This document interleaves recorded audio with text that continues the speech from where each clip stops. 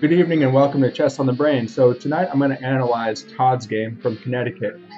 He sent me a really interesting game. I think a lot of the game is going to be about the opening.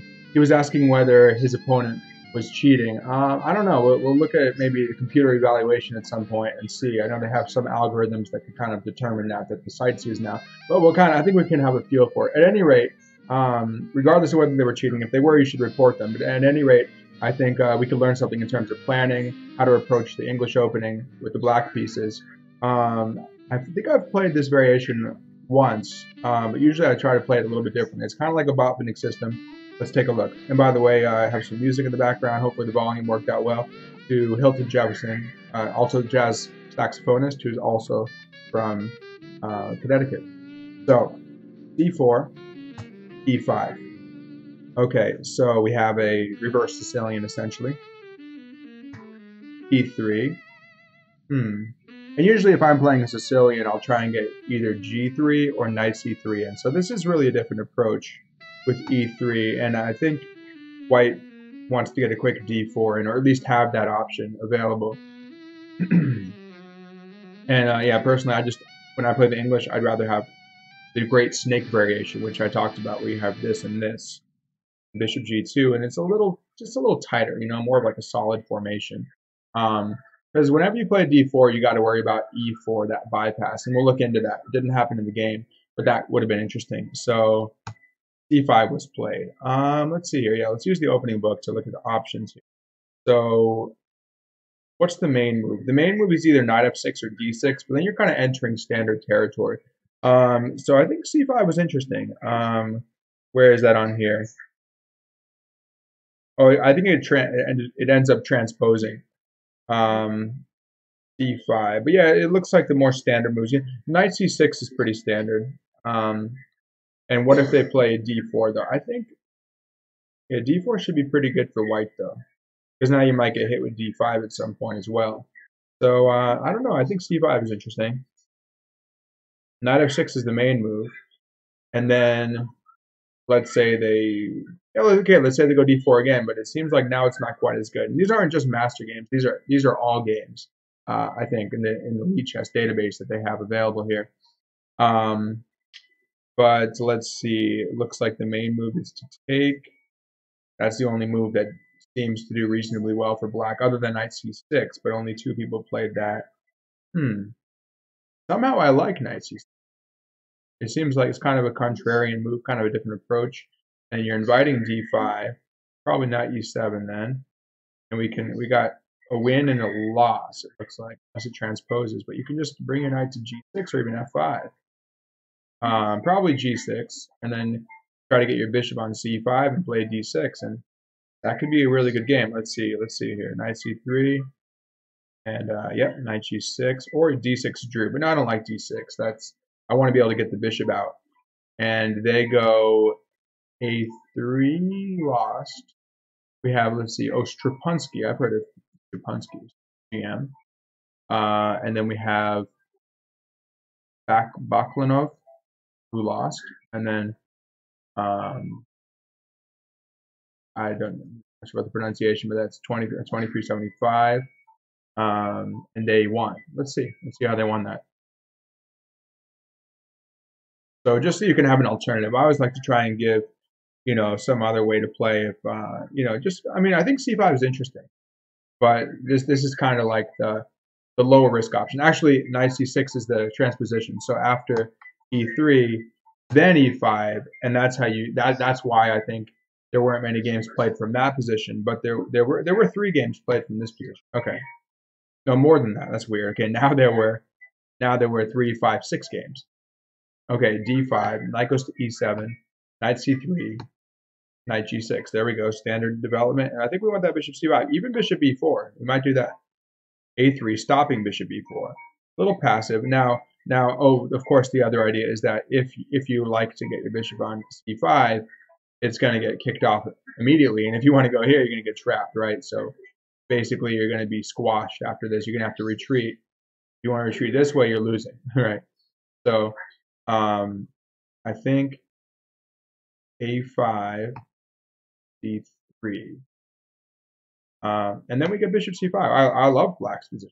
So I mean, hey, this might be an interesting way to play against Sicilian. But again, it's what was transposed into it, into the line that Todd had there. But again, I think that E3 is not the most common playing for E3 and D4. It does happen sometimes. Maybe you can throw them off a little bit in a blitz game or something. But yeah, I think usually in an English you're going to see G3 and Bishop G2 with the standard idea of controlling the light squares, D5, E4 in particular, and just that entire diagonal getting pressure. So this is a little, but hey, it's good to know the best way to play against it. And if you play it as white, at least you know this is kind of an annoying response you might want to prepare yourself for. And then let's see how they won this. They strike in the center. They let you come at me. You're wasting time. You're still not castled. And then the knight starts attacking. You got F2 under pressure. Ooh, that looks passive. Why not knight H3? That seems more reasonable. That's passive. And then they just blow up. Yeah, they got 3 on it. 3 defenders against 2 attackers. No, 3 attackers. But there are, 3 defenders. Okay. So it's fine. It's this one. Takes first. Opening it up. And then just comes back. Seems like white's holding the fort, but there's a ton of pressure on D. That's the real problem. And not to mention that bishop became a real hero on C5 as well. So you got pressure on the light squares, the dark squares. You got solid stronghold in the center. Yeah, this is nice. And then that's just going to come under fire. Now you probably want to take back with the pawn. Oh no, if you take back with the pawn, you're inviting intrusions like rook F2. Very nice. But yeah, it's white's position just doesn't look right because they kind of were playing a little too ambitiously. We had a 22-18 thinking they were going to crush a 23-75, and they were a bit too ambitious there. So we took back with the knight. Okay, but now this is. Oh, I see. That's falling, but they're hitting this one. Okay, so but then they're like, I'm just going to take, and I want to get. I thought they were going to take the pawn. Oh, they want to get in here, and you can't even go bishop b3 to stop it. And then they ended up. Is the music still on? Oh, that one's not available. Let's see. Where were we? Let's just start back from the beginning. So, okay. There we go. Oh, where are we? Right there. Okay. And then this is just kind of interesting to look at. Let's see how they won this. Taking it. And then, well, that's. Oh, and they're hitting this one, and this one's hanging too. And if you, even once you take, you're going to have pressure on the E file coming. That's going to be pretty strong. Might be almost winning for black here already. Oh, they hit the queen. Maybe queen G5. Where's the queen going to go? Yeah, simple, modest queen D7. We come over this way or here. And then what's going on now? I mean, that king is just centralized. So when you have a centralized king like that, which is actually what happened in this game that we're going to analyze. Take the bishop out. Okay, you attack me now. Now they did the same thing where the bishop moves away with an attack. Okay, good move. Take it, and probably rook c8. Yeah. I'm not predicting the moves. I mean rook c. Oh, they wanted no, because they have queen g5. Queen g5. So they just went back and said, all right, I'm guarding this, and now I'm threatening rook c. Okay, that came. Okay, I was right on that one. Bishop goes back, and then now you can even go here and tuck that bishop in there and block any attacks on the g7 point.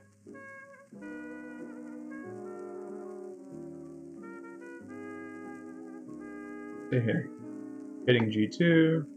I mean, it's still tricky. 1, 2, 3, 4. I mean, yeah, white's going to lose the g7 pawn, but black is really the one with the pressure here. And then, oh wow, the threat up there was so strong that they felt compelled to play that. Is there no other way? Oh, and queen e1. You can't take here because. Okay, yeah, you can. Yeah, if queen e1, you just take here and you remove the defender from there. So there's nothing to do. You just go here and then wow, swing this way. Now what are we doing? Trying to mate this way. And they just resign. Wow, that's strong. Okay, so there's another way you can handle that position if you want to try that opening.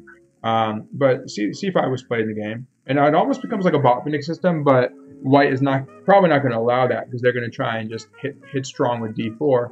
But of course, white can also just develop modestly with knight c3.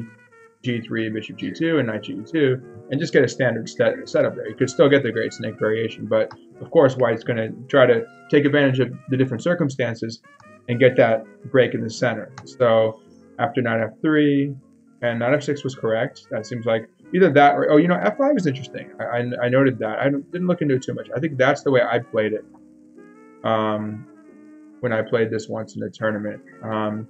And okay, again, most pressing move is d4. I think you take once and go bishop b4 or something. You can push it right away. I've played this in blitz games a lot too. It's an aggressive line for black to do. I think you could take and push, or you can push right away. Let's look at this. So you take, they take.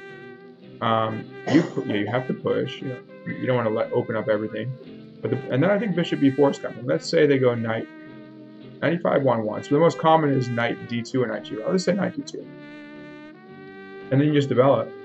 What if and anytime they play d5, you're just going to come here. Wait, what's going on here? I guess you don't want to take here because you just take this, and then your center's, hitting this. Your center's getting dissolved there. You don't really want that. d5 95 would be great. Oh, this has actually been played a lot, interestingly enough. But black is scoring really well. Look at that. We got three games, 2 draws and a win for black. And this was at like 2,400 level games, 2,300 level, 2,400 level games. And black scores well. Oh, no, sorry, yeah, 2 draws and a win. 2 draws. 95. And then knight b3 was the best, or the most common. And then, d6 was played both times. I guess they want to kind of temper that pawn push there, anticipating that. But this still seems pretty good too. So d6 was played with a win and a draw. Okay. So, just to show you other options here. So, knight f6, d4. Now, you either take first or you play e4. I think taking first is fine. Oh, we have a Carlsen MVL game that was drawn. We have an Aronian game that was drawn. So it seems like a lot of players do this actually at the top level. This was 2017, 2018, recent games. So takes. Now here, I think you might want to push. Interesting. I guess this is kind of a hot line theoretically because you got all these top players. Well, not super recently, but at some point it was hot. Because I mean, still these guys are top players now, right? Aronian, Kramnik retired, still a top player in his rating. Gelfand, Grisha, all these really great players that have done this with the white pieces. Although, there you go, Kasparov wins with black. What did Kasparov do? Let's see what Kasparov did here, just so we can see kind of some winning ideas. And I mean, I encourage you to use this opening score. I like chess.com because you can, if you have the membership, you can just do you can just do master games. But after this, after taking e4, knight g5, and bishop e4. Yeah, I think so. You just want to push and play bishop e4. Well, first of all, when he does this, they got 2 attackers. So you have 1 defender, but you've mitigated the pressure by making that attacker irrelevant by pinning him. So they push. This was again Gelfand. So 2,700 against the 2,775. This was 96, which was when Kasparov was still active and really strong. Queen b3, a5. And you notice that a5, he's getting that grip on the dark squares. This just kind of, it makes it really interesting with the pawn at e4. It kind of makes it uncomfortable for white because you got to worry about knight coming into d3 now, and you can't go to f3. So it actually kind of creates this precondition for a kingside attack. And the queenside is kind of porous. You don't really want to castle there so easily. You may have to. That's what he did actually. So they both castled with opposite sides. But the kingside just looks, I mean, against Kasparov, you don't want to castle over there, right? When he's got the knights, the pawn in there, bishop can swing back, this bishop can come in there. It's not going to look pretty. So d6, okay, so he sacks the pawn. But I guess he's just getting the initiative here. And again, I think he's going to be punished for having a king on c1 because you can get bishop f5 in there, you can get rook to c8. You can have a lot of pressure on his position here. And if he wants to maybe even sack this one, you say, hey, go ahead and take. Well, actually, it wouldn't be a sack so long as you can, so long as a2's hanging, you could take that one. So yeah, Kasparov just has a lot of dynamic potential here, and with the tempo, of course you can go knight g3, but then you have that open line right there. Okay, so 3, and then he just, oh, interesting. I was expecting bishop g6. Oh, it doesn't work because f4. I see that, f4, f5. It's a natural move, but it tactically doesn't work. Gotta watch out for that. f4, knight's got to move somewhere, and then f5 because the knight's covering. I'm sure he saw that, but now I imagine he's going to get pressure on this e-file somehow. Maybe against f2. So king b1, queen e8. Huh? What does he have in mind here? Maybe he's going for queen g6 at some point. Moves to f1. I don't know. Bishop takes. Oh, so he did do that sack.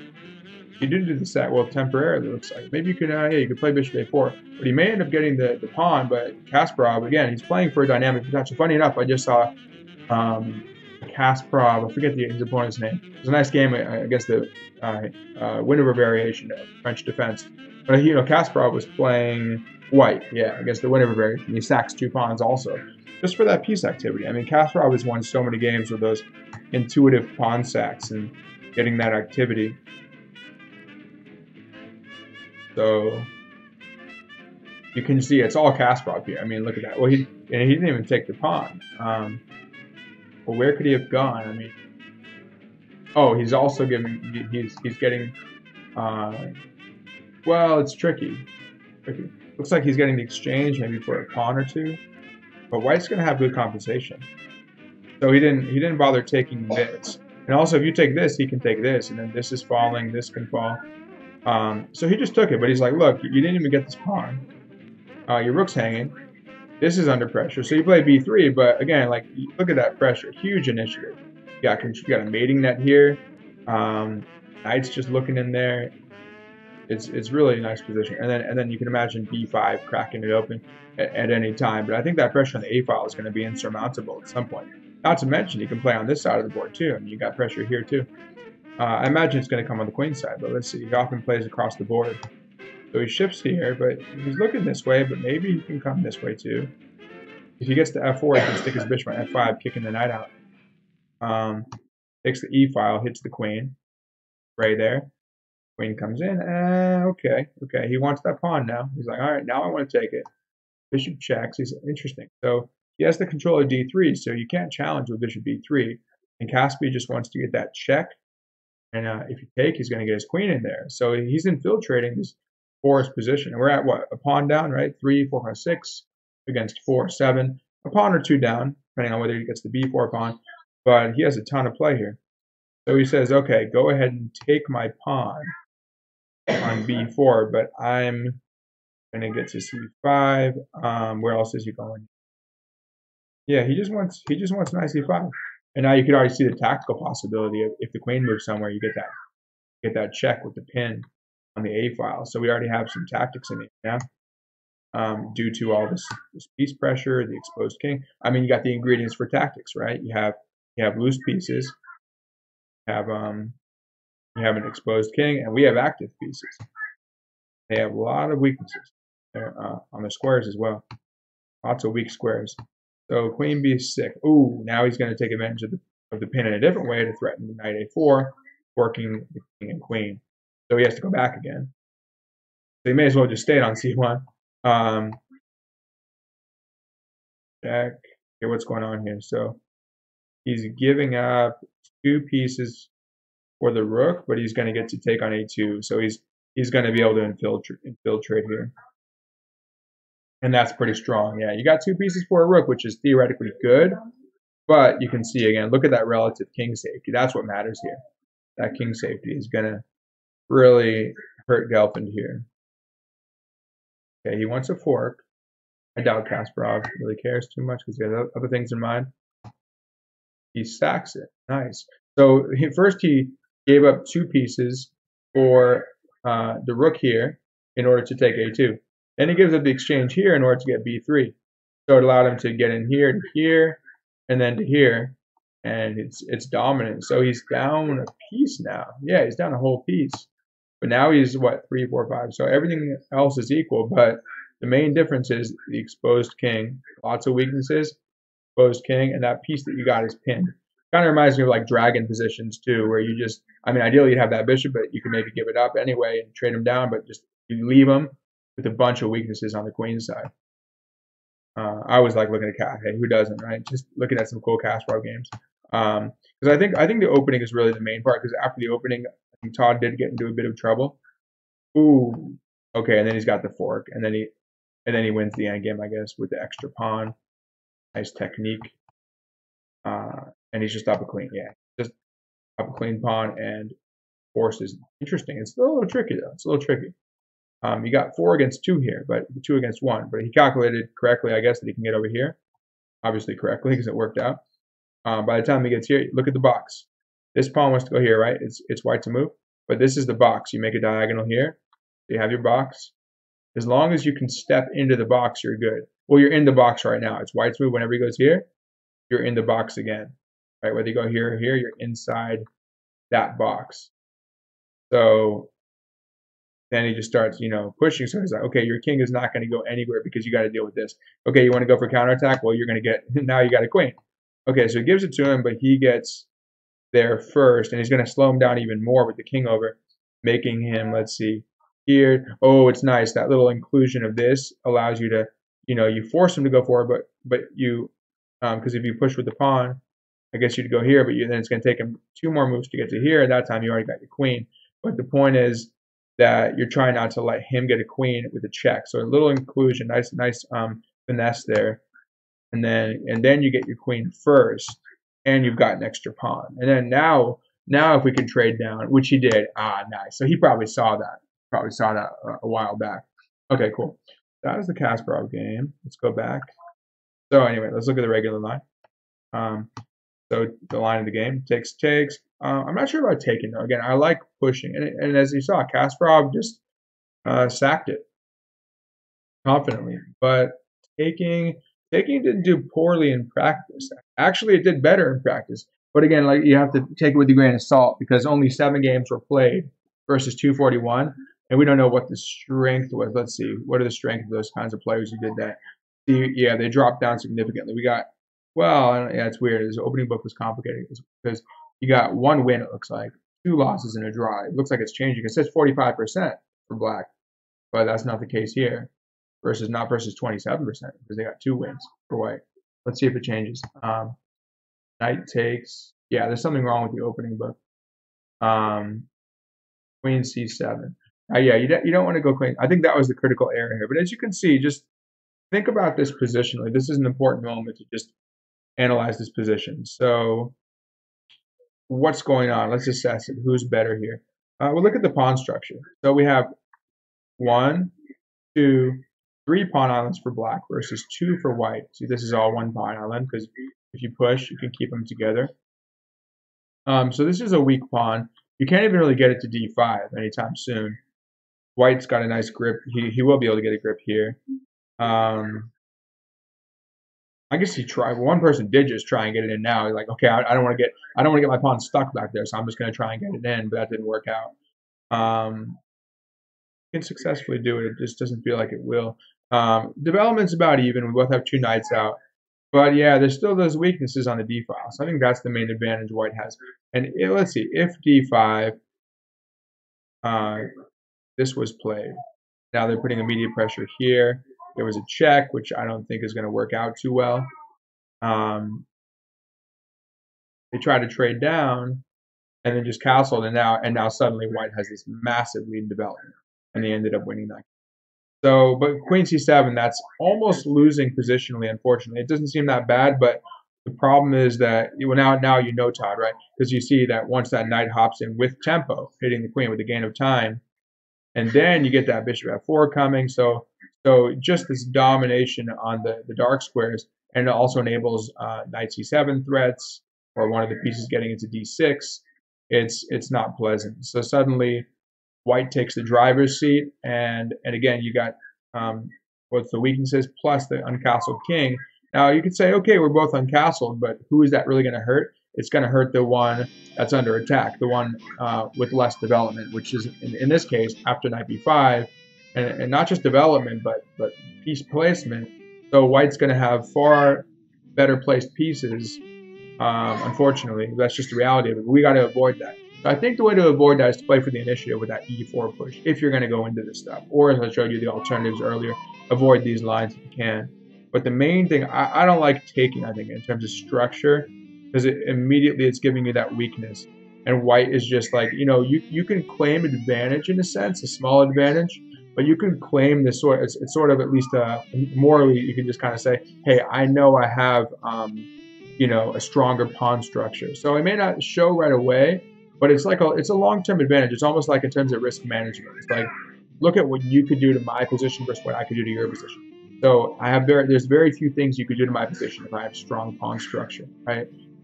Whereas if you have weak pawn structure, there's just a lot of things that can be done to you. So I think that's a useful way of looking at it in terms of just mitigating your risk. So chess teaches that. Chess definitely teaches that. You about that whole risk, getting a good intuition for that risk reward and knowing the kinds of things that are going to lead to long-term risk. Generally speaking, would be obviously king safety, pawn structure, piece placement. Not having precariously placed pieces, things like that. Excuse me. So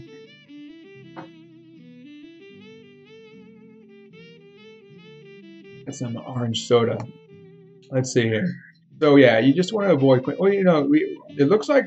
I mean, it seems like you're okay here, though, Todd. I mean, again, I'm not going to put too much faith in this opening book in terms of the percentages because it looked kind of weird. But for some reason, I'm sorry. Okay, these are top games. It looks like those are the top games. That's what's going on. So let's see, but. Bishop to b4. I got a crying baby in the back. I don't know if it shows up or not, but let's see. But chess players know how to, focus no matter what. No matter what noise, no matter what, you gotta be focused on your game. Let's see. So, although yeah, sometimes you have to know when to break that focus. Let's see. So, let's see here. Bishop to 4. Yeah, I think that's the way to go. I think bishop e4 would have been a good move. Seems like a similar idea, but without the inclusion of e4. I mean, in terms of risk, e4 definitely was a little risky. You're going for the win with that e4 idea, not with the ghost pawn here, but earlier on. But now you don't have that, but you have weaker pawn structure. But I still think black is active. The interesting thing is that now that you mitigated pressure on d5, you can maybe get d5. I would prefer to probably just castle, maybe get rookie. You're going for rook e8, and then you might throw in d5, get your bishop out there. I mean. Suddenly, this game could be easily not only equalized, but black can take over here. So as you can see, like knight c2 lost. Maybe you can take it. We had a 2200 who crushed a 25, beat a 2500. That was during my gap year, actually. The gap year for chess in 2006 to 7. I don't know if I came across Vladimir. I played in the Aeroflot Open one, so maybe he was playing in Russia.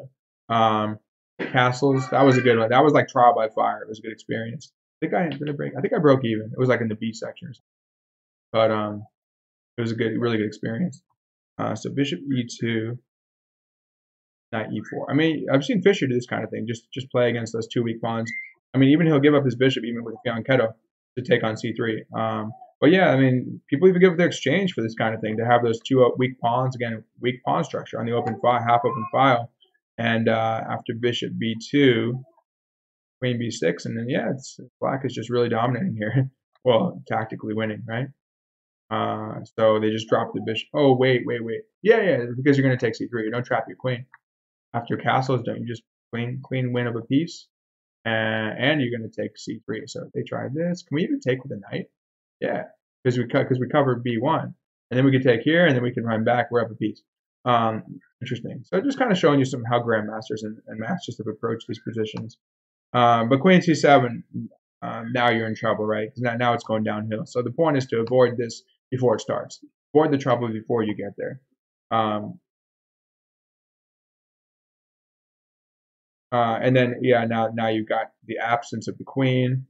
So now you've got the knight that hangs out there, hitting especially c7 and d6 right after bishop f4. That's going to be real dangerous. And maybe at some point knight b5, but it's going to be hard. And I mean, hey, we'll give it to the player with the white pieces. And in terms of whether they were cheating, maybe because they played such, okay, well, let's see. I mean, all the moves so far are sensible. Like they just got out of book. This is sensible. But then like rather than taking the castle queen side, which seems like it's probably correct, well, let's check with stockfish in a second. You defend it. They take. Okay, now they take. You take. Makes sense. Now I think, yeah, unfortunately, so this move helped them. That you were getting yourself in trouble on that c7 square because now that first the queen got hit, now the king's going to get, and well, the problem is the knight comes in with tempo, and it guards the rook when it comes in. So you got to try maybe here. I don't know. When I was looking at this at first, I was thinking, well, you got into some trouble, but I think you kind of mitigated it. King e7 and maybe c5 would come, but then you're like, maybe you just get your bishop out, challenge the rook, and just try to hold on. And it's not over yet. There's still some counterterms, but now actually amazing. I mean, this is kind of cool. I'll give it to them. It's a cool option they found. And is it just lost here? A6 was played and C5 is mate, which is always cool if you could do a pawn mate. I mean, hey, we'll give it to him. I think Todd said something about, the best. Was it Todd who said the best day of his life was when he got like crushed? It's like, wow, it's a masterpiece, and he was part of the masterpiece.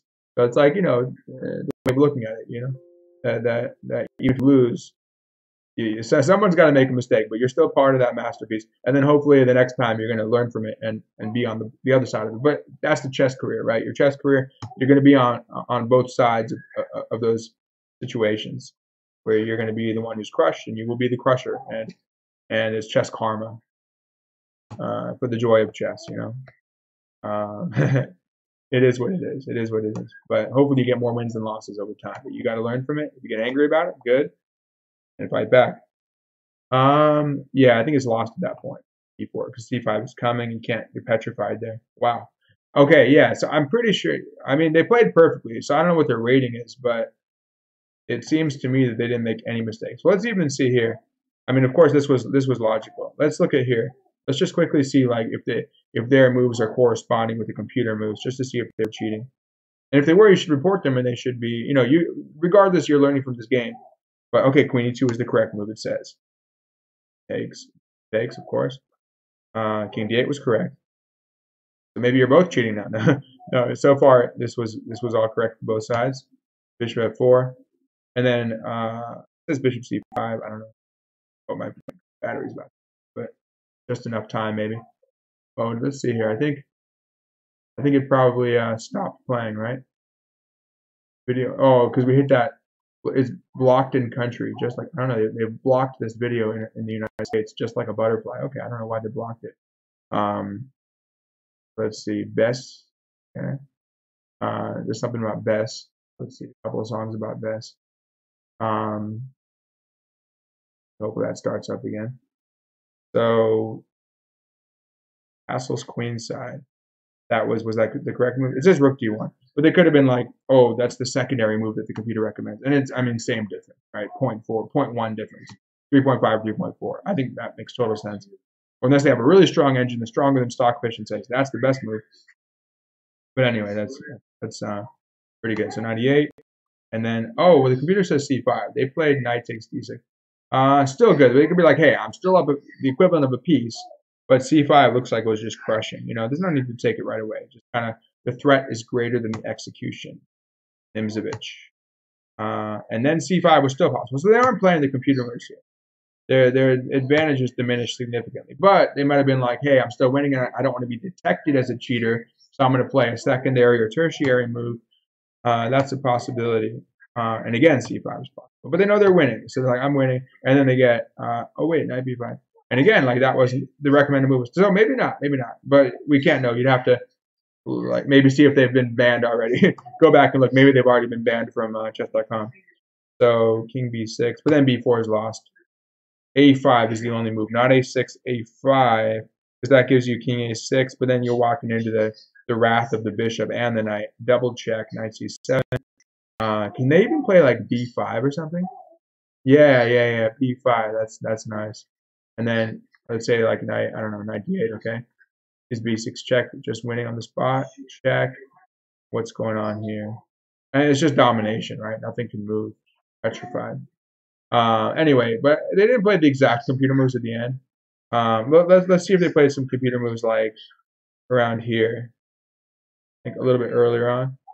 But this was all booked though, so it's hard to tell. But takes. I think they played, but they played all the correct moves there as well. So I think so. They played the main lines. Um, and then but after Queen C7, the game kind of took on a different path.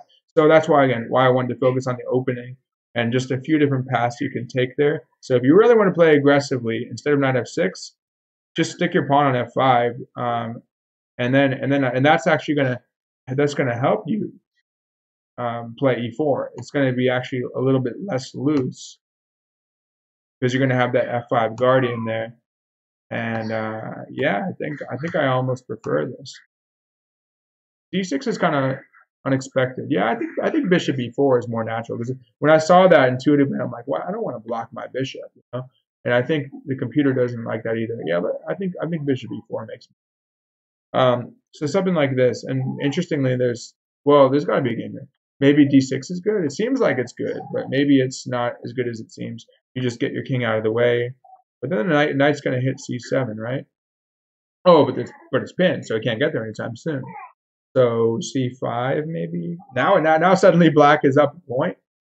I mean, yeah, you know, you got a huge center, you got the pin. Only problem is the bishop, but that bishop can be freed easily with b6, which is also going to dismantle that kind of the setup here. Pair it up and bishop e7, getting the central control. So yeah, I would recommend if you're an aggressive player, or even if you're not, just to mix it up and you know, if you're a really solid player, maybe you should try an aggressive line. So try this f5 idea and see if it works. Let's see if there's any questions. Make sure the stream was green. Hey Jamal, there's Jamal. I just did my last video on Jamal's game. So play that out so we can see. Oh, play which out? Not sure about which Jamal. Which part are you talking about to play out? Not so sure about being able to concentrate no matter what kind of noise. Oh, is there? Oh, I know what that is too. It's funny. I didn't even see it, but I know you're talking about because I was at that tournament where I know you you wrote it because Jamal is a journalist for US Chess Federation. You're talking about where there was like some music practice in a tournament. Which tournament was that? Was it a? It may have been.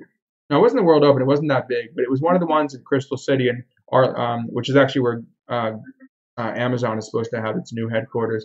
The one that didn't, the one that didn't reject Amazon. So I think that's what you're talking about, right? Let's see that. They're like some music practice. There are like a bunch of different groups going on. There's like an atrium in the middle. Right, play to the beat when dancing chess collide. I think they were dancing. Yeah, they were dancing, and they also had some music there. I guess my connection is slow right now, so hopefully the stream is not so slow. But yeah, when dancing chess collide by Jamal, and I remember that guy. I think he was the guy who was behind the dance group. Boing boing. Oh, I remember that. Yeah, some really like zany kind of boing boing thing. It was cool though. It was you know I think that it inspired some creativity in that tournament. I think there was a lot of creative play. Well, I think he Ru Feng Li. Did he win?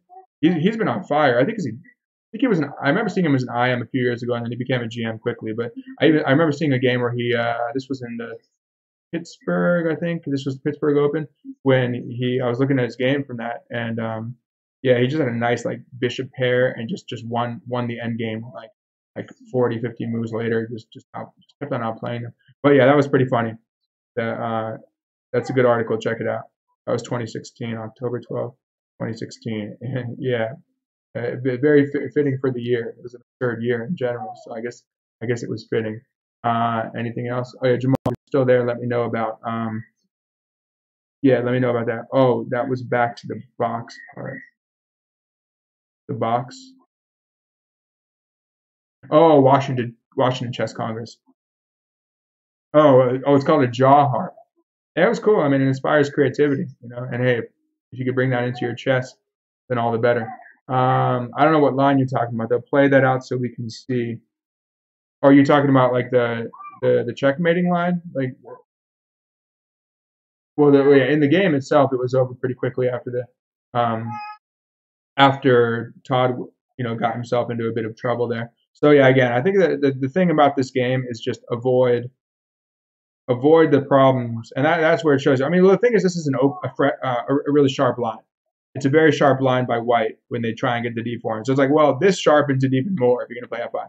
But again, it's, I mean, unless white plays this all the time and they really know the book really well and they've done some preparation, but I think it's kind of offbeat a little bit. I mean, how many games are in here? There's like 100 something, barely over 100 that have been played here. Actually, you have a Garry game that was a draw, big surprise. A Grishuk game that was won. Okay, battery's about to die. Let's just quickly look at. I'm curious about the Grishuk game. See, just because it's a really interesting line that you can employ here with the black pieces, and so again, I mean, if you're going to be ambitious here, you probably want to try D4, especially with knight F3. Again, you could do the G3, bishop G2, but I would do that with the knight GE2 setup when the bishop's open, not when you have knight on F3. You can go knight to D2 later or something, but yeah, just be if you're going to do this, just go for it. And that scored the best. So you go D4 if you're playing with white, and then I think yeah, it looks like I think you take first. You take once, might transpose, and then you play E4. Oh wait, but we were trying. Wait, wasn't I on a different? I was trying to look at this Grishuk game. Where'd it go? Okay. So let's look at the Grishuk game. Maybe that was the Grishuk game. I don't know. Okay, so they did D3, knight F6. They did play D3. But maybe that's why Grishuk beat Ding here. So I mean, this is totally comfortable for black here. You're just getting a big center. Yeah, you have one weakness on D5, but the knight just came in and gave itself up. My computer is like about to die or something, freezing up. Anyway, oh wow, he really went all out. Was this like a blitz game or something? But he was going for the kill. He went G5 right away. I don't know. For some reason, it stopped. So yeah, I guess I'll just end it there. Look up that game between Ding and Grishuk. Oh, pages unresponsive. Okay, I don't know. Maybe too much screen power. Okay, we'll cut it there then.